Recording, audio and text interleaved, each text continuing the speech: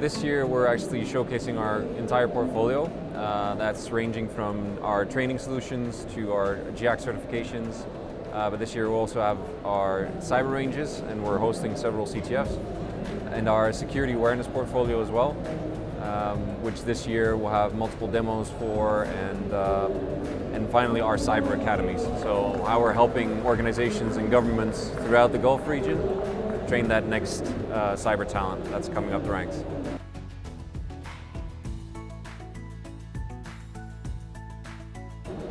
GIAC is important for us for two reasons. One, it's to raise our brand awareness and also to position ourselves as that partner to the governments and enterprises in the region. Second, it's become a very important event for SANS to get to learn more new people from the entire Gulf region and Africa and surrounding countries. For us this year, it's also to work together with the Cybersecurity Council to have our instructors talk about the various trends and developments in the industry and teach on stage so that we're showcasing their thought leadership.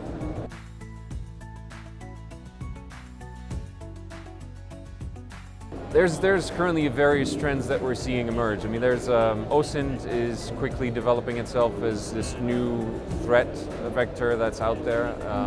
The other ones are supply chain management, cloud security. At the same time, offensive operations is definitely still very prevalent and becoming more and more important, which we're also seeing in the development of our curriculum. It's much more focused on offensive operations, hacking, pen testing, and developments in that area. The other areas that we do also see quickly growing and expanding is artificial intelligence, blockchain, machine learning, and as a result, we've also started to develop courses in our portfolio to attend to those trends and those needs.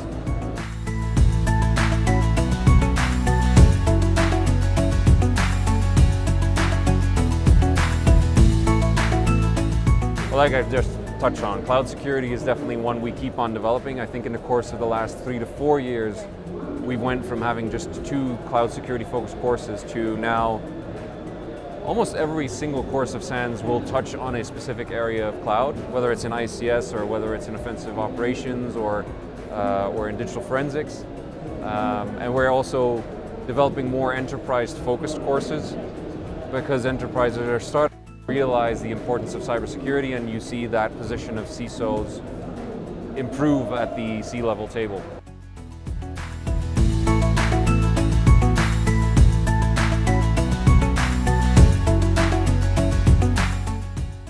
I think the thing that we've noticed over the last couple of years with coming out of COVID, mass layoffs, people starting to have more mental challenges and mental health problems, is actually soft skills are starting to become very important within the industry, which are massively underrated.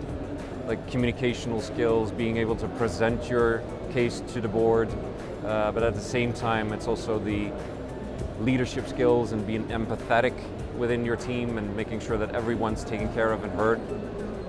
So I think that primarily the soft skills really need to have attention and be developed over the next couple of years. Cybersecurity skills more specific, like I've just touched on, I think it's getting to grips with smart technology, with Internet of Things, with blockchain and artificial intelligence. So that's the primary ones that we see becoming very important.